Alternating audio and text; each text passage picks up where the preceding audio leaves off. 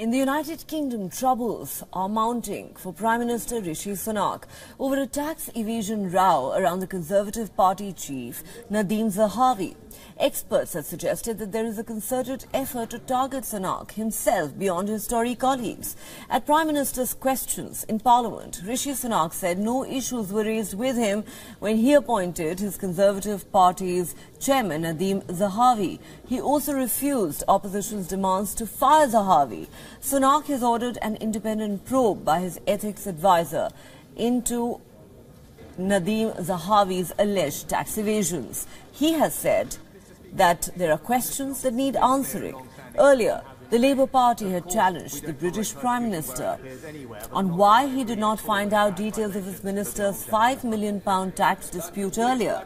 The opposition leader, Keir Starmer, accused Sunak of extending former Prime Minister Boris Johnson's dismal record of scandal instead of helping the people of Britain.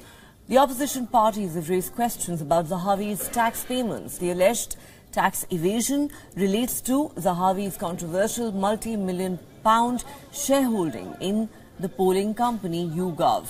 Zahawi has come under fire over claims that he tried to avoid paying taxes. He claims he paid taxes which he owed and a 30% penalty as well, with the total settlement amounting to $5.2 million.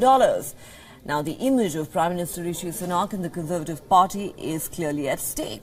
The ongoing unrest in the United Kingdom, in which key public and private sector services are on strike over pay, and the growing call from opposition and British public over the deteriorating condition of the state-run National Health Service, or NHS, has drawn massive criticism against Rishi Sunak and his government. While taking over 10 Downing Street last year, Rishi Sunak had given an assurance that responsibility to restore integrity and professionals after the scandals under Boris Johnson and the economic chaos under Liz Truss would be his government's top priority. But scandals like this continue to cast a cloud over a big gap between what Rishi Sunak promised and what is currently playing out in Britain.